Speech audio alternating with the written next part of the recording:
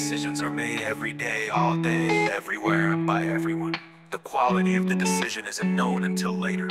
A qualified decision brings about quality that leads to improvement. This improvement is then built up to even more improvement. Eventually, masterfulness results from continuous rounding. The rounder the bowling ball, the smoother it rolls. The better and quicker one improves, the sooner they reach their potential. One's potential as a whole is only as much as their life will allow. The allowance of potential is secretly unlimited.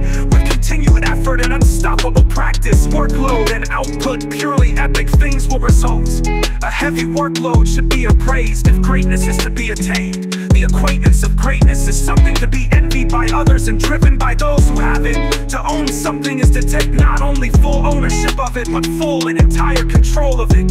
Have unbreakable chains wrapped securely around it without any ounce of worriedness of loss. Ask yourself, what in the world has anyone ever had this type of control of? This control is impossible to imagine. Even great multi-billion-dollar corporations have worries here and there.